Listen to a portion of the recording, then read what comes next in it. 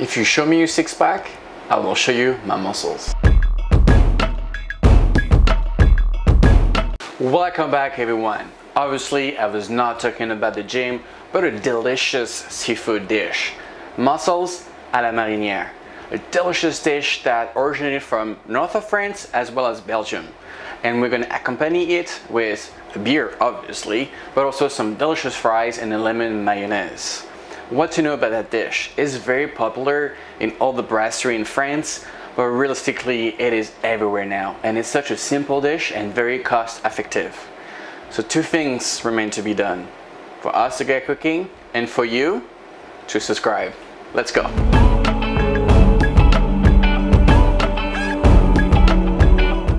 Alright, so first we're gonna start with the fries, and I've already shown you before how to make fries, so you can check out this other video that I'm going to tag, but I will give you a quick explanation. First we're gonna peel them, then wash them, and we're gonna cut them to size. As I mentioned before, fries, the beauty about it is you can cut them to whichever size you want. So this time I got some long potato, so I'm gonna do some long fries. Once I've detailed my little baby fries, I'm gonna rinse them, give them, get rid of all that starch. And I'm gonna place them in some clear water with some salt, and we'll bring them to a boil, and that's the step we call blanching. Once they've come to a boil, we're gonna take them out of the water, and I'm gonna place them onto a tray with a bit of absorbing paper or whatever you have at home. The idea is to cool them down at room temperature so they start to fluff up. The second step, I'm gonna put them into an oil at 275 degrees for about 3 to 4 minutes. I will then remove them without dropping them, let them cool down again.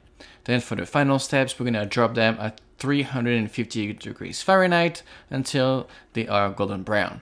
We will then season them right away, and just like so, you have some beautiful home fries. I mean, some fries that you made at home. On my last episode, I showed you how to make eggs 21 ways. Well, here's the 22nd way. The mayonnaise, and we're going to make a lemon mayonnaise. We're going to start by split an egg yolk from its white, and we're going to add a bit of Dijon mustard to the bowl with the egg yolk. I will then add a bit of vinegar, and we're going to start whisking that until it's completely smooth. I'm also going to add a bit of seasoning with salt and pepper. I will then emulsify with the oil. I'm using some canola oil, but you can use whichever oil of choice until it is completely combined, as you see. Then I will add a little bit of lemon zest, and I will add some seasoning with salt and pepper if need be. The only way to know if you need some is to try it, which is what I'm going to do next. And let me tell you, I love mayonnaise so much, especially when it's that tasty.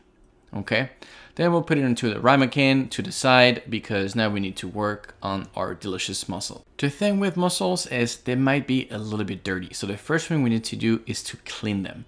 They have something that we call the beard. It's like something that's gonna hang out to the side like you see, so all you want to do is kind of like push the mussel, scrape it, and remove that beard.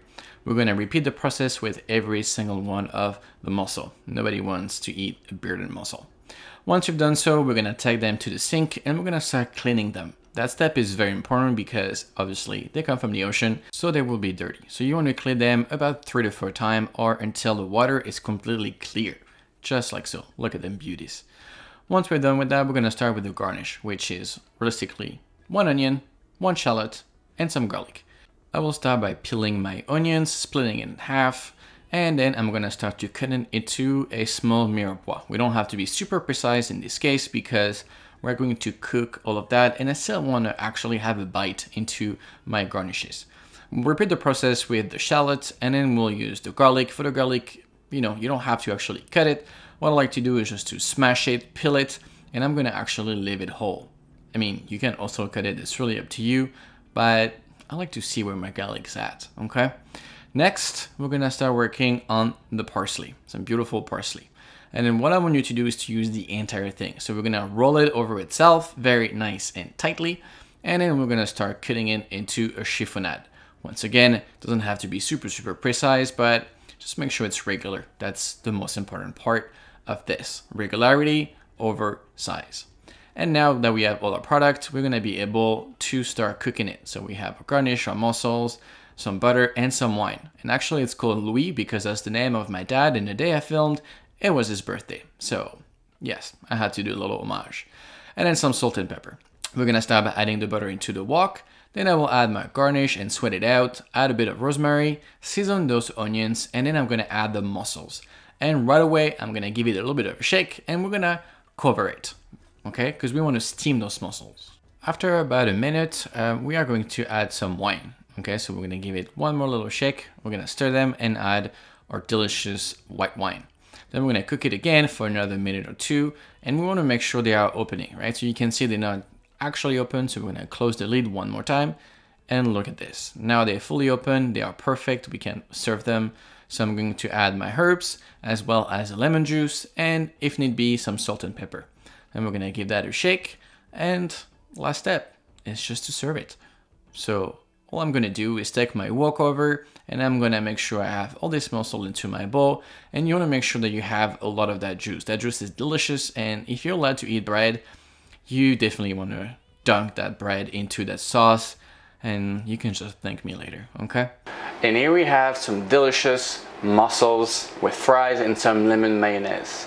Moule à la marinière. Appreciate it in the north of France, but realistically all over the world. I hope you enjoyed this video. If you did, please like, comment, and subscribe. And you already know the recipe will be in the description below. So what is next? I'm gonna have to try this. So if you allow me, I will, and I will catch you on the next episode.